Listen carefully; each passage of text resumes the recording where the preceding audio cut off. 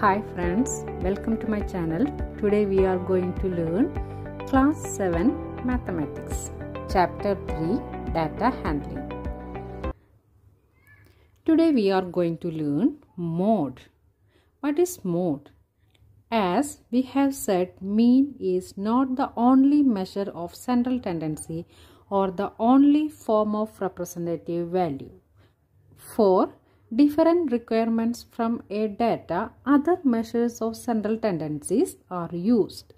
We have to take an example. To find out the weekly demand for different sizes of shirt, a shopkeeper kept records of sales of sizes 90 cm, 95 cm, 100 cm, 105 cm and 110 cm. Following is the record for a week. Size and number of shirts sold. 90 cm sold 8 pieces. 95 cm sold 22 pieces. For 100 cm they sold out 32 pieces. For 105 cm it is 37 and 110 cm it is 6 pieces. Total, they sold out 105 shirts. If the shopkeeper found the mean number of shirts sold, do you think that he would be able to decide which shirt sizes to keep in stock? Mean of total shirts sold is equal to total number of shirts sold divided by number of different sizes of shirts. Then we get 105 by 5 equal to 21. Should he obtain 21 shirts of each size? If he does so, will he be able to cater to the needs of the customers? The shopkeeper, on looking at the record, decides to procure shirts of sizes 95 cm, 100 cm and 105 cm. He decided to postpone the procurement of the shirts of other sizes because of their small number of buyers. The owner of a ready-made dress shop says the most popular size of dress one sell is the size 90 cm.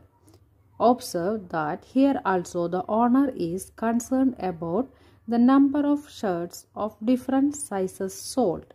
She is, however, looking at the shirt size that is sold the most.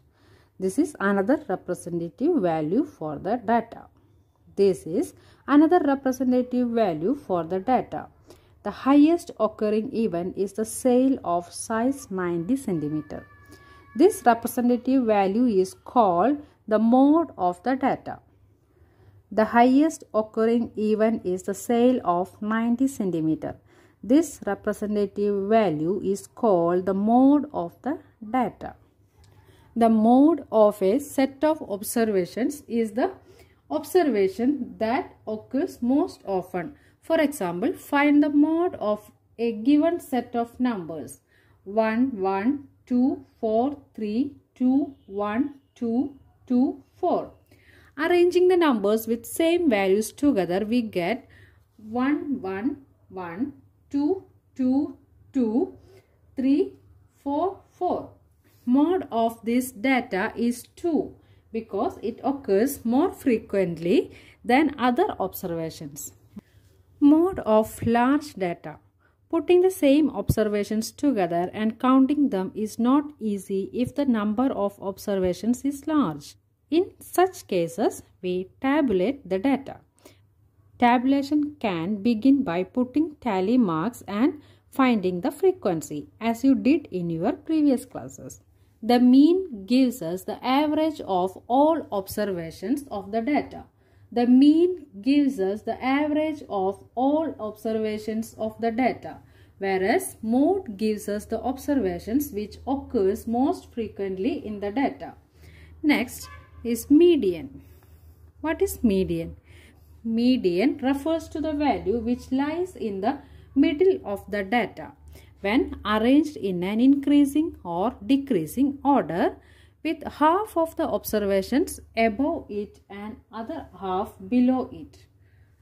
We have seen that in some situations, arithmetic mean is an appropriate measure of central tendency, whereas in some other situations, mode is the appropriate measure of central tendency. Thus, in a given data arranged in ascending or descending order, the median gives us the middle observation. In general, we may not get the same value for median and mode. Thus, we realize that mean, mode and median are the numbers that are the representative values of a group of observations or data. They lie between the minimum and maximum values of the data. They are also called the measures of the central tendency.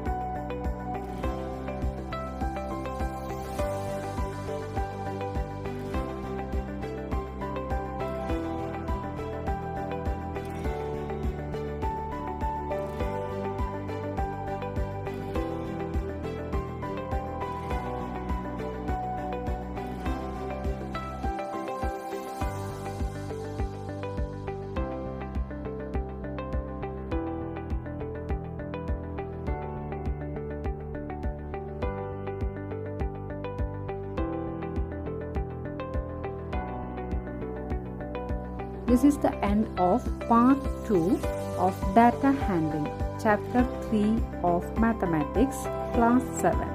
If you like my video, please like, share and subscribe. Thank you.